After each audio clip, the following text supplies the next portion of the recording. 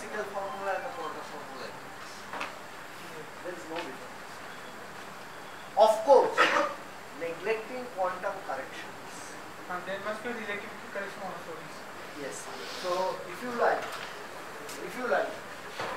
so since you raised this question, this is of historical importance. This was known from the days of Rutherford. Alright? This was calculated by Mott, which is known as the relativistic correction. If V goes to 0, this correction reduces to 1. So this times that is the Mott correction to Rutherford scattering. And this f of q square comes when you take into account the fact that the proton is not a point. Maybe it is represented by a charge density, let us say rho. So in Rutherford days, only this factor was done. And if you look into elementary textbooks like probably you have already seen, Bizar or something, they calculate this, exactly this formula.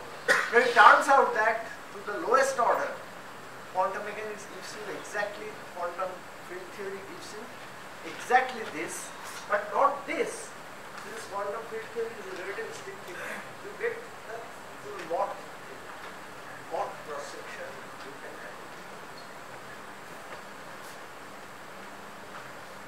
Yes? Speed. Cross section will affect by speed.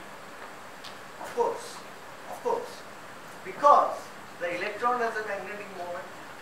So the spectral. If the proton has a magnetic moment, so this is not a full description of the proton. Tomorrow I will write down the Rosenbluth formula, which gives the proton, which takes into account the proton charge distribution and also the magnetic moment of the proton. And there you will find that the G value is not exactly 2. For the proton it is 2.79. For neutron it is even more bizarre. It's minus 1.9.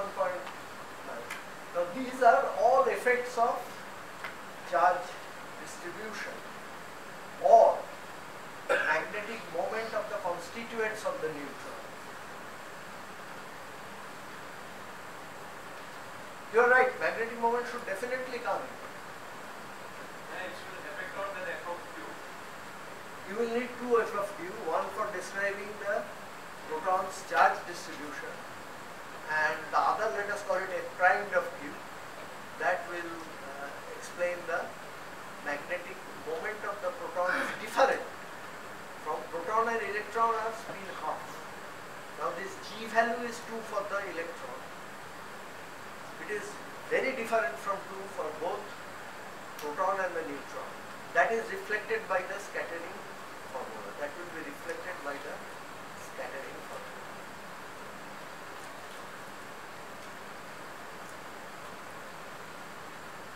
The proton charge radius itself, nowadays also it's quite hot topic of research, right? Well, I mean, it depends. I mean, obviously it is not a fundamental question anymore.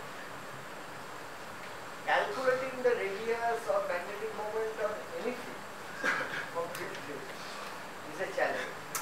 That is gauge theory claim to have made some headway, but I don't think anybody has calculated fully the proton charge radius or the anomalous magnetic moment from first. Lattice gauge theory is probably the most promising challenge. I mean the most promising light.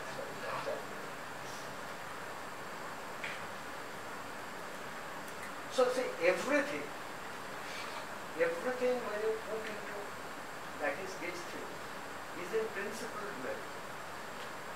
But the question is how far you can, because if you could calculate with an infinite lattice, then probably everything will be, but that can't be done. You cannot do finite lattice.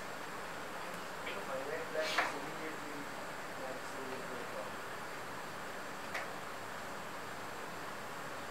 you are right. In some sense it is calculating. Everybody knows the proton charge radius is there. Everybody knows what its value is.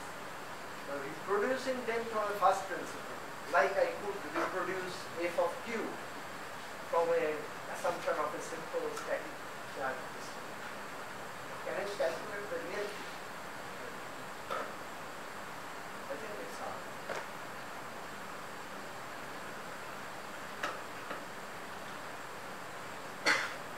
So tomorrow basically I will talk a little bit about this Rosen-Bluth formula, and then I will go to pattern, which is very much essential